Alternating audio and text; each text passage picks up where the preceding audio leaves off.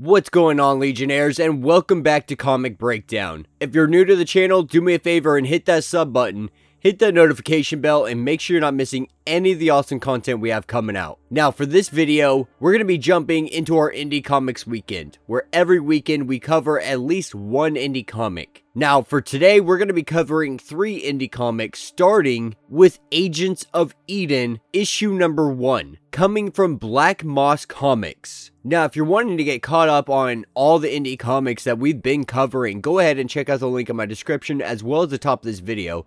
It's going to get you completely caught up on every single indie comic that this channel has covered. Now, this comic doesn't have a credit page, so I don't have the full names of creators and writers and letterers like I usually do. But on the front cover, we do have 3 names, which is Dansky, Richards, and Redula Jr. Now, I don't know too much about this comic. It was a comic that was dropped into my email, so I figured we'd give it an opportunity, give it a chance, and see how it does. So with that being said, let's dive into this breakdown. Alright guys, so the opening pages, it brings us to a Knight Templar with glowing red eyes and a gut wound that seems to be bleeding profusely. And the Templar reminisces of a past time. A time when they were able to crush their enemies through sheer numbers alone. They could line up in the field or simply set up camp within earshot of an enemy,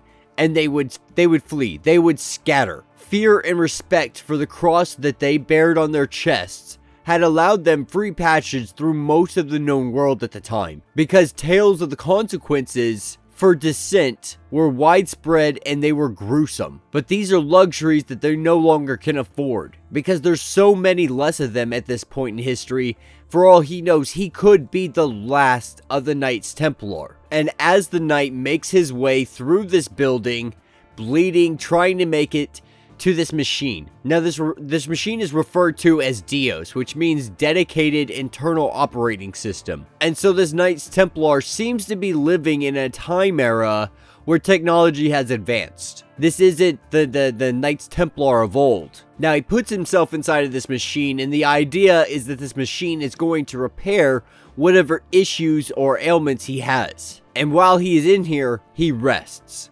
And while he rests, we get a glimpse back at his past, at where he began. And what we see is the Knights Templar of old. And they're fighting in the name of God. And they kill, they murder, they do gruesome, horrible acts against their other humans. And after this battle has come to be, after the people have been killed, one of the knights stands out. He tells the commander that he has no honor, because these weren't soldiers, they were women and children. And this knight refuses to believe that any god would call for this, that would ask for you to kill women and children. And the commander tells him, like, you would be so bold to not only question me, but you would question our Lord.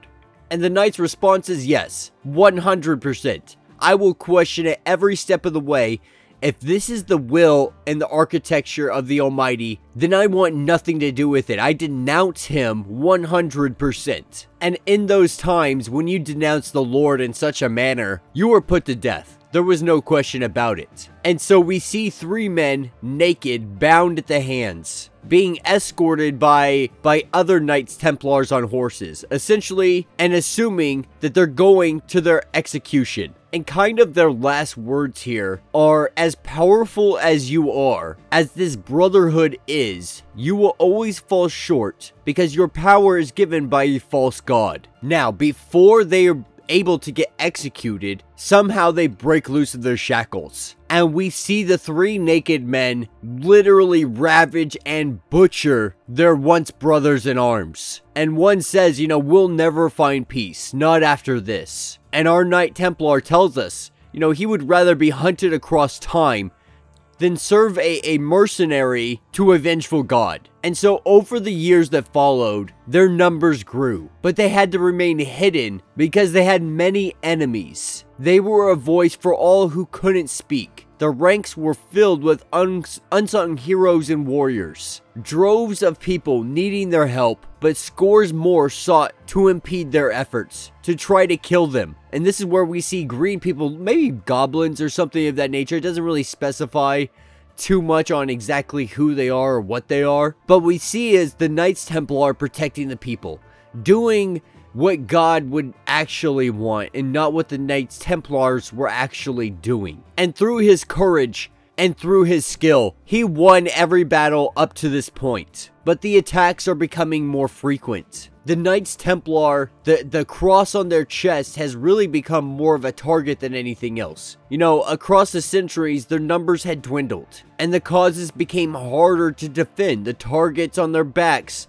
increased in size at every turn, and so many good knights fell in retribution to the actions that were not their own, templed under the weight of their predecessors. And what we see is the Knights Templars making their escape, trying the best they can because they got ambushed, and he has his brothers dying left and right next to him, and a woman in a red cloak offers some kind of safe haven, an opportunity to hide away. And at first they're confused. They don't understand why she would be so willing to help them. But she tells them, you know, you guys seem different. Something tells me that you don't wear that symbol for the same reason that everybody else does. And so it's really showing, you know, over the years they've had to hide away. They fought their battles, but also ran and hid when they had to. And as new eras of weapons and technology descended upon the world, so evolved the evil machinery of man, unbridled by the moral constraints of the earlier days. And this is where we see two Knights Templars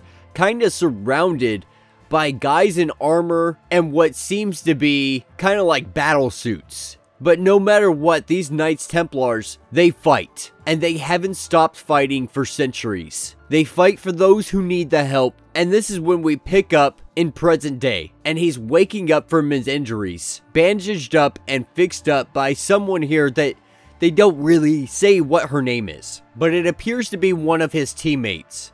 And she's just letting him know, like, you were in bad shape. But I've also seen you at death's door before. So, you know, with a grin on my face, I'm asking you, like, why did you call us here this time? And he asks, like, are the others here? Because I'm going to answer your questions all in due time. And so he prepares to get ready, and he asks just for a minute by himself. And what we see is him going through the ages, the Knights Templar being there, helping the military, plan strategic battles, and do what needs to be done to help ensure the fight is won. We see him going firsthand into foxholes with a pistol and not just neutralizing but eliminating their enemies. Fighting whatever great evil in the world is out there. You know, throughout the centuries, his kind has operated in the shadows with an unparalleled dedication to an unwavering focus on eliminating as much of that evil as possible. But today, everything has been tested. This week, this past year,